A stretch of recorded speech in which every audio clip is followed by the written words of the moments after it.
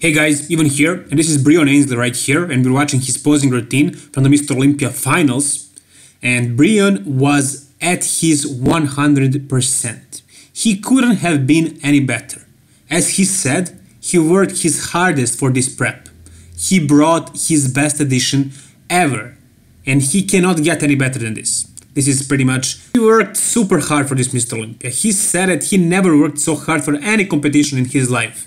I watched some of his vlogs and he was really suffering. He really gave it all of his. And he was pretty much convinced, he was very confident. He was pretty sure that he's going to win the Mr. Olympia once again. Everybody thought so, I thought so. I was pretty convinced, I was 90% sure. I was 90% sure, but it didn't happen. He lost. He lost. And consider this, he was the champion for the last 2 years. This year, he brought his best package ever. Everybody thought that he's going to win it. He was more muscular than Chris, he had better back, better legs, probably better conditioning, overall more complete physique, but the judges simply told him, you don't have the best structure, you don't have the best lines. That is something he can never change. He cannot come more conditioned than this. How much more can he get conditioned? This is perfect conditioning. Look at those biceps, look at the peaks on his biceps.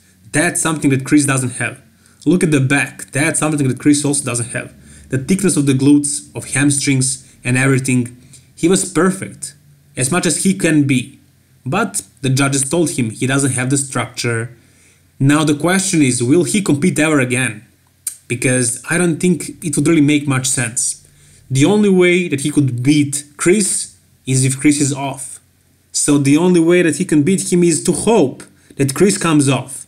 Because nothing else he can do. He cannot come better than this. And Breon is not a youngster.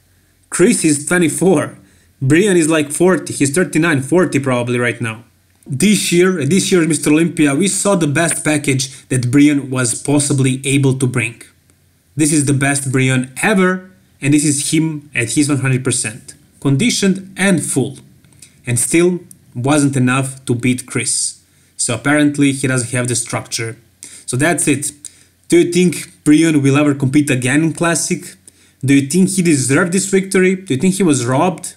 Well, you cannot really think that because you don't really know what is the judging criteria, because it's not bodybuilding. Judging criteria is different in physique divisions.